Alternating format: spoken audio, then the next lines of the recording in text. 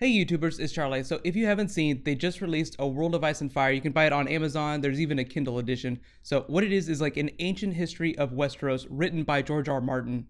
This video is just going to be a cursory breakdown of what the chapters are and some of the stuff that you can find in the book. Just a quick reminder, I know you guys will like this. I'm giving away copies of the book. All you have to do to enter the giveaway is be a subscriber and leave a comment. I'll try and give one away for each bonus video that I do. Just because most of you probably haven't had time to read it yet, I'm not going to get into spoilers or really specific details from the book. I'm just going to pick out a few bits. For people that are really big fans of the books, this will tide you over until season 5 gets here. I mean, it is literally like 1,000 pages long. I haven't got my hardback copy yet. I've actually been reading my Kindle copy. So right off the bat, it's written in third person, just like Dance of the Dragons. Like George R. R. Martin is writing it as a maester recording history.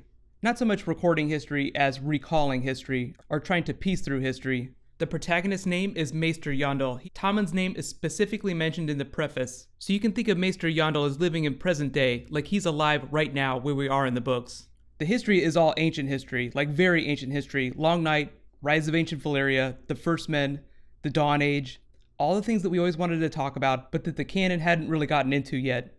Technically, Old Nan's stories are canon because they're written by George R. R. Martin, but you get the idea. I really did like the maester voice that George R. R. Martin spoke with when he was writing Dance of the Dragons versus the first-person POV style that he uses in the main novels. Just think of him as like an analog of Samwell. Like imagine what Samwell sounds like when he's speaking to himself in his own head. They did release an Aegon chapter for Aegon I that explained his history and his conquering of the Seven Kingdoms. So if you read that, then you kind of know how the rest of the book reads, at least the style that it reads. So we have one new character. Two, the next big thing that he revealed about the book, George R. R. Martin, is that he left a lot of stuff out. What does that mean? Well, it means he probably just left out things that are critical to understanding what's going on in Winds of Winter in the future books. So in terms of seeing spoilers in the book for future things in the novels, do not worry, George R. R. Martin has you totally covered. He is not going to spoil his audience. That also brings up the issue of unreliable narration from some of the characters. Maester Yandel, the person who's narrating the book, acknowledges the difference between recorded history and actual history. Like during the Dawn Age, for instance, he talks a lot about the Giants and the fact that nobody recorded any of their history for them. Like, they don't have their own recorded history, and at the time, no one was recording history. So most of what they know is all conjecture. I just think it's George R. R. Martin winking at the audience saying, this might be true, it might not be true. Number 3, big battles, big Game of Thrones. One of the things that Martin is really good at is getting into the real politic of history. Like if you're a student sitting in a history class, reading a textbook, a little bit of the book reads like that. So you learn very specific names, very specific events. He does cover things through Dunk and Egg, the Blood Raven, a lot of the things that we found in the other books and the expanded materials that just haven't really been talked about a lot. The events of the book take us up to where we are on the show right now. So it does deal a little bit with Robert's Rebellion. Not the spoilery parts though. No, you do not find out who Jon Snow's mother is. Like, Martin isn't going to spoil that. Number 4, the gods and magic. Some of it's conjecture, some of it's known fact. The book does dispel a couple of myths. He addresses the issue of people thinking of heaven and hell, like the god and the devil. It'll be really fun to revisit everything when season 5 starts, especially when he releases Winds of Winter 2. And no, he did not reveal when that's happening. And number 5, all about dragons. The book really gets into the rise and fall of dragons. You could almost say it's like the rise and the fall of the Targaryen family. Although technically the Targaryens weren't a big household in the Valyrian Freehold. Although now that Daenerys is the mother of the dragons, she's largely brought them back into the world. So it is interesting to think that the fate of dragons is tied to the fate of the Targaryen family. Number 6, the world is getting bigger.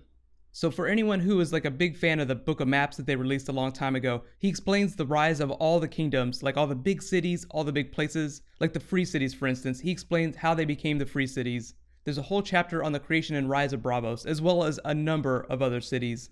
Number 7, complete family trees. So he has complete family trees for the Targaryens, the Starks, and the Lannisters. Pretty much the 3 most popular houses in the show.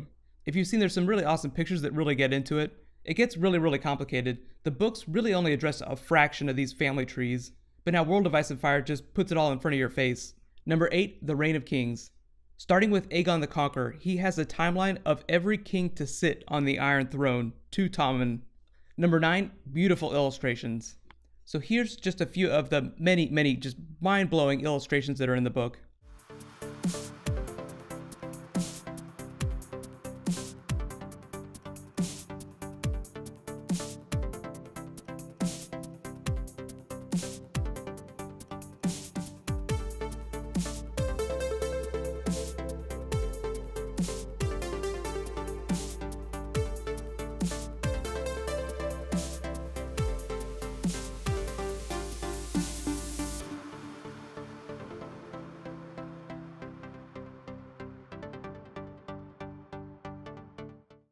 Like I said, this is a really long book, so there's a ton of time to read it. The videos that I'm going to be doing for it won't necessarily be super spoilery, but I will get into more specific things just based on stuff that you guys really want to talk about. What I'll probably do is just break into little bits and just start chronologically, work my way through. If you have any specific things that you'd really like to talk about out of the book, just let me know. I'll be sure to add it to my list. So in case you haven't seen it, they're making a whole bunch of changes in season 5. I do a breakdown right here. You can learn all about them, and you can click here to learn all about the flashbacks that we're going to be getting. That's right, they're going to be doing a few flashbacks. Thank you so much for watching. So let's all high five, and I'll see you guys tonight.